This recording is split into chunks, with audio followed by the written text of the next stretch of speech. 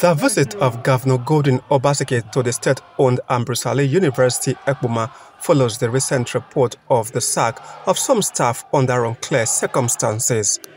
The special intervention team, inaugurated months ago to restore the institution back to its former glory, has been blamed for the controversy which prompted the state government to issue a counter-directive reinstating the sacked workers. Special intervention team was a temporary arrangement for us to understand, reset the issues, and then they disappear. I'm giving you this assurance: within the next 90 days, SIT will wind up and hand back the university to a proper governing council. It will happen.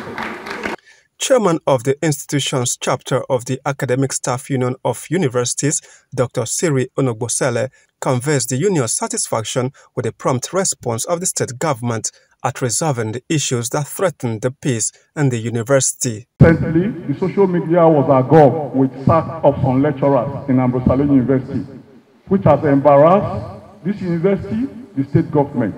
And we are happy that the state government intervened to say that it does not have the imprimatur of the state government, the sack of two of our members who are academic staff, a professor of modern languages and a lecturer too in the Department of Economics. The reason SIT came, Your Excellency, sir, was the crave for power by those who want to be in authority, going from Ekpoma to Benin to lie that they can do what they possibly cannot do. That is the problem. For the Onoje of Ekpoma, His Royal Highness Anthony Ehizoje, allocation of more resources to the institution is a recipe to the myriad of challenges facing the school. You have made a promise to us that you will go to address all these issues. Just again that they should not politicize problems in the university.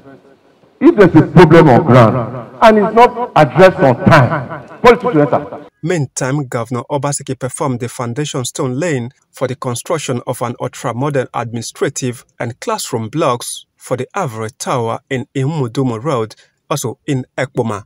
Ernst Swanlele, EBS News.